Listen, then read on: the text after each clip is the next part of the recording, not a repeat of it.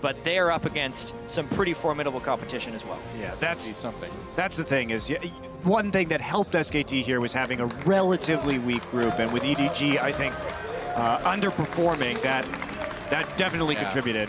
On SKT, bring the Bangkok Titans out on stage with them. It's their last game of Worlds 2, and the crowd, of course, wants to give them a big and well-deserved applause.